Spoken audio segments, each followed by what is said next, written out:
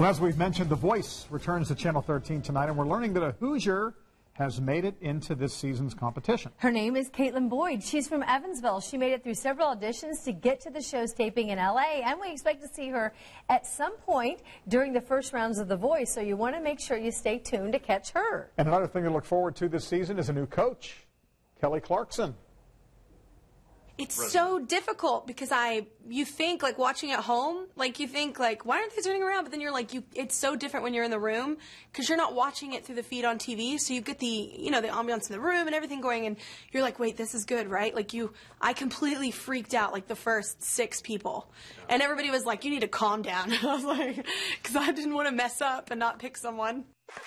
Now, Kelly, of course, brings a lot of music experience, plus she herself got into the business through a TV singing competition. You remember she was the first winner of American Idol. Well, how could you forget? Also new this year, you want to pay attention. They have a new option called the block button.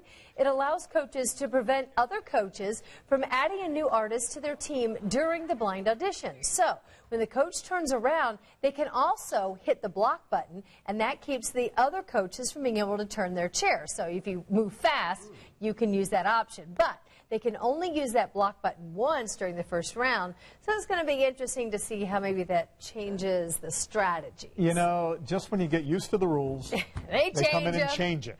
Change is good. I guess.